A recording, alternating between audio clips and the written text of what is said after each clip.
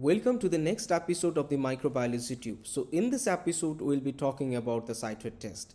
There are a lot of the biochemical tests for the identification of the bacteria, such as the indole test, EMR test, BP test, citrate test, urease test. So among them, citrate test is one of the tests which is used to identify the bacteria in the Enterobacteriaceae family.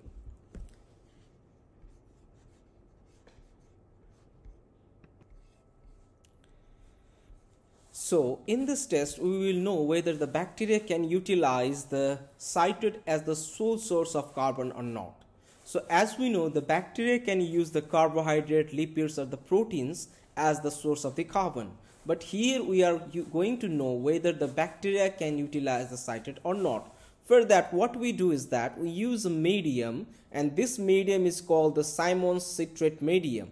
So in this medium, there is only one biochemical that can be utilized by the bacteria as a sole source of carbon, which is citrate. So there are only the citrate, there is no carbohydrate, lipids or the proteins, so there is only a citrate.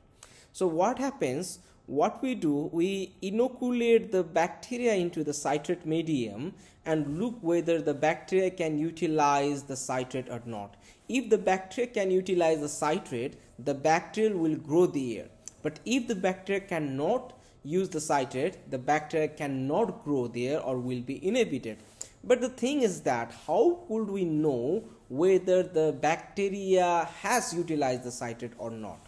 So what actually happens is that the bacteria, whenever the bacteria utilize the citrate, so the end product will be the pyruvate and the carbon dioxide. I repeat, whenever the bacteria utilize the citrate, the end product will be the pyruvate and the carbon dioxide, as we know from the Krebs cycle. So what happens to the pyruvate? So after the pyruvate is released, what happens is that the pyruvate may be changed into the acetate plus formate or to the acetate or lactate. So it depends upon the fate or it depends upon the pH of the medium. So if the pH of the medium is alkaline, so the pyruvate will be changed into the acetate and the formate. But what happens if the pH is in the neutral or below the 7? So what happens is that if the pH is 7 or below, so the pyruvate will be changed into the acetate, lactase and the carbon dioxide. Similarly, the pyruvate can be changed to the acetone plus carbon dioxide. Here we see carbon dioxide. So what does this carbon dioxide do? So this carbon dioxide will react with the water and sodium ion to form the sodium bicarbonate or sodium carbonate. So it will form the sodium carbonate. So sodium carbonate is what? Sodium carbonate is the alkaline compound, so which will rise the pH of the medium. So what it will do, it will rise the medium to the alkaline condition. So what is the main target? The main target is that anyhow the pH of the medium is going to be alkaline if the bacteria grow.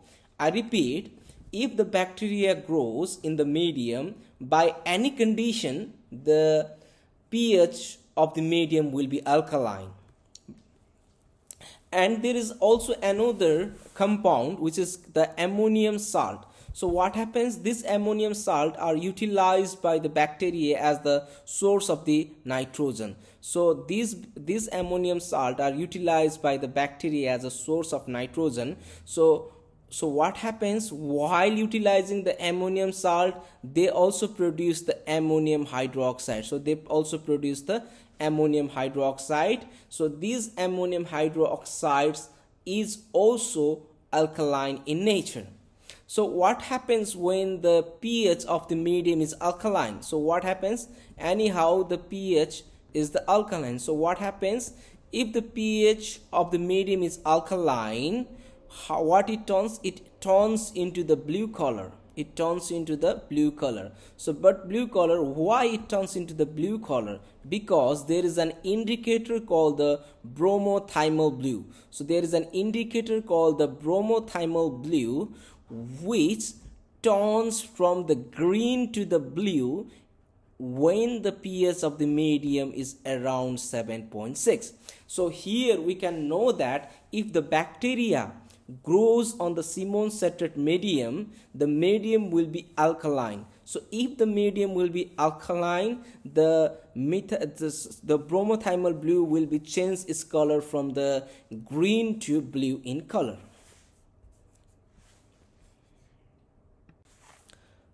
So here in the figure you can see the positive and the negative one.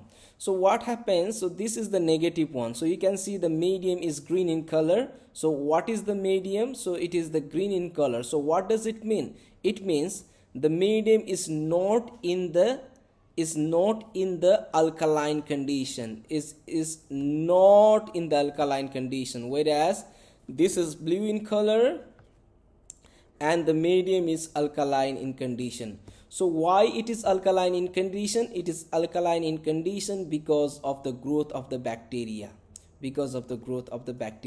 So why the bacteria grow? So bacteria, only those bacteria grow which are able to utilize citrate. So if we reverse it, so what happens? The bacteria which utilizes the citrate will produce the alkaline conditions, due to which the medium will be blue in color.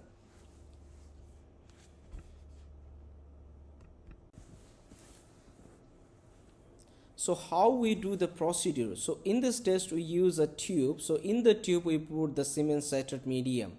So in this test we only need the slant. We don't need the butt. So we streak in the slant and we incubate it at 37 degrees centigrade for 4 to 7 days. So if we observe the blue color, so within 4 to 7 days, so we know that this is a citrate positive. But if we cannot find the blue color within 4 to 7 days of the incubation, then it is said to be the citrate negative.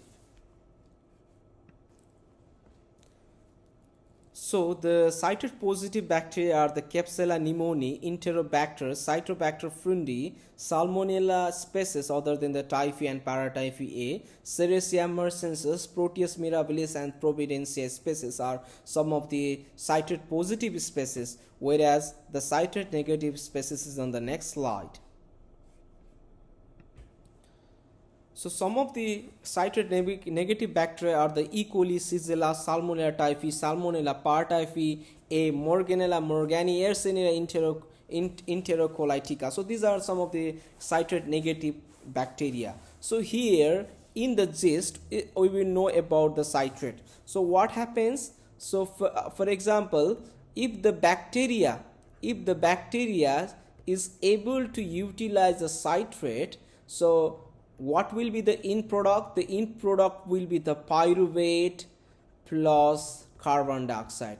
So this carbon dioxide will react with the hydrogen and the ammonia that is present in the medium to become the sodium carbonate. So to become the sodium, to make the sodium carbonate, which is alkaline in condition.